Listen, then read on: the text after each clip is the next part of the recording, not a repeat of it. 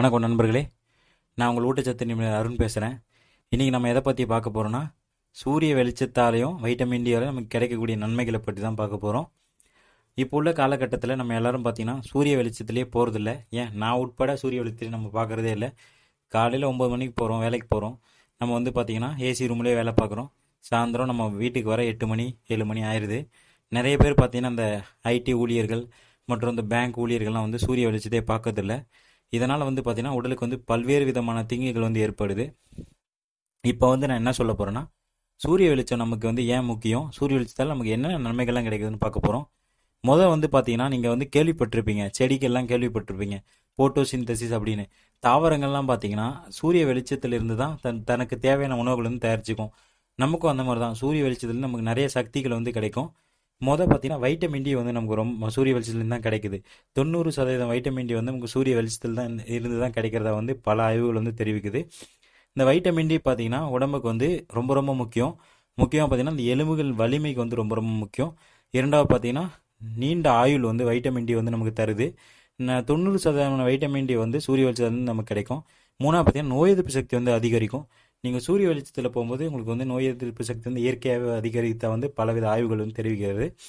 நாலாவது பார்த்திங்கன்னா vitamin D எப்படி உருவாகுது பார்த்திங்கன்னா, சூரிய வெளிச்சத்தில் வர புற ஊதா கதிர்கள்னு சொல்லக்கூடிய புற ஊதா பி கதிர்கள். அது என்ன பார்த்திங்கன்னா உடம்புல உள்ள கொழுப்புகள்லாம் கரைச்சி வைட்டமின் டியை மாற்றுறதா சொல்கிறாங்க. அஞ்சாவது பார்த்திங்கன்னா குறிப்பாக பார்த்திங்கன்னா டெஸ்டோஸ்டரோன் ஒரு ஹார்மோன் இருக்குது. அந்த டெஸ்டோஸ்டரோன் ஹார்மோன் என்னென்னா ஆண் தன்மை ஆதிகரிக்கும். ஆண்களுக்கு ஆண் தன்மை அதிகரிக்கும். அது பார்த்திங்கன்னா வெயிலில் தினமும் 1 மணி நேரம் வெயிலில் நம்ம இருந்தோம்னா நமக்கு அது 60% அதிகரிக்கிறதா சொல்கிறாங்க. அதுக்கப்புறம் பார்த்திங்கன்னா சரும புற்றுநோய் வராமல் தடுக்குமா. சூரிய வெளிச்சத்தில் நம்ம தினமும் 1 மணி நேரம் போகும்போது நமக்கு சரும புற்றுநோய் ஏற்படாமல் தவிர்க்கிறதா சொல்கிறாங்க.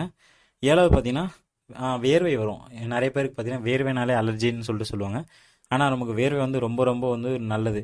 ஏன்னு பார்த்தீங்கன்னா நமக்கு வேர்வை வரும்போது தான் நமக்கு சருமம் வழியாக தேவையில்லாத உடலில் தேவையில்லாத நச்சுக்கெல்லாம் வெளியேறும். அப்போது நம்ம சருமத்தின் ஆரோக்கியம் நல்லாயிருக்கும். செல்ஸ்லாம் எல்லாம் அந்த துவாரத்தில் உள்ள அழுக்கெலாம் வெளியே நல்லா புத்துணர்ச்சியாக இருக்கும். அது இல்லாமல் நமக்கு பார்த்திங்கன்னா உடம்புல உள்ள அழுக்குலாம் வெளியேறிடும். அது ரொம்ப ரொம்ப முக்கியம். அதனால் வேர்வை வெளியேறதா சொல்கிறாங்க. அதுக்கப்புறம் பார்த்தீங்கன்னா இப்போ இந்த வைட்டமின் டி குறைவால் நமக்கு என்ன நோய்கள்லாம் வரும்னு பார்த்தோம்னா, உடம்புல கொழுப்பு அதிகமாகிடும். ஏன்னு பார்த்தீங்கன்னா வைட்டமின் டி குறைவால் பார்த்தீங்கன்னா கொழுப்புகள் அதிகமாகி உடல் பருமன் வந்துடும்.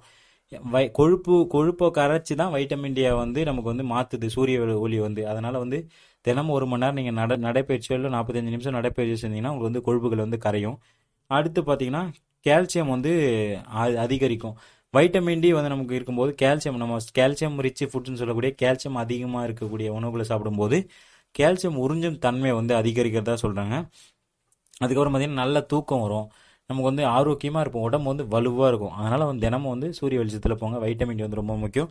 அது இல்லாமல் நான் சூரிய வெளிச்சத்தில் போக மாட்டேன், எனக்கு வைட்டமின் டி வேணும், அப்போ நான் என்னென்ன உணவுலாம் சாப்பிட்ணுன்னு பார்த்தீங்கன்னா பால், முட்டை, அப்புறம் மீன், மாமிச வகைகள்லாம் சாப்பிடும்போது கொஞ்சம் ஆரஞ்சு பழம் இந்த மாதிரியான உணவுகள் நீங்கள் சாப்பிடும்போது கொஞ்சம் வைட்டமின் டி கிடைக்கும். ஆனால் எதை நீங்கள் சாப்பிட்டாலும் சூரிய வெளிச்சத்தில் கிடைக்கிற வைட்டமின் டி மாதிரி வராது. அதனால் எல்லாரும் தயவு செய்து சூரிய வெளிச்சத்தில் போங்க, வைட்டமின் டி கிடைக்கும். இந்த தகவல் உங்களுக்கு பயனுள்ளதாக இருந்தால் என் சேனலை சப்ஸ்கிரைப் பண்ணிங்க. நன்றி, வணக்கம்.